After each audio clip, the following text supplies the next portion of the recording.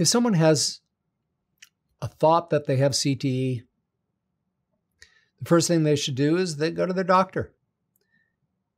And they get some routine tests to make sure they don't have other problems going on that might be a cause of thinking problems, memory problems, mood problems.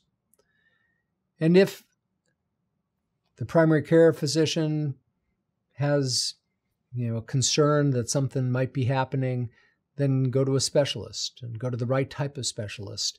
And that person might say, I think there's a need for a battery of different types of tests to help us understand what might be causing your problems.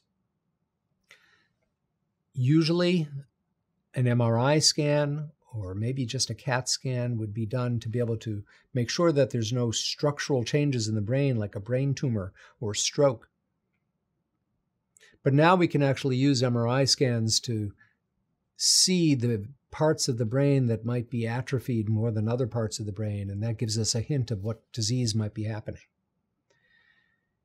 PET scans are sometimes used, but there are very few PET scans that are available for clinical diagnostic purposes for these very complex brain disorders. But there is one brain PET scan that's approved by the FDA that is used to be able to detect the amyloid protein that we see in Alzheimer's disease. And that PET scan can be used to help rule out Alzheimer's as the cause of something.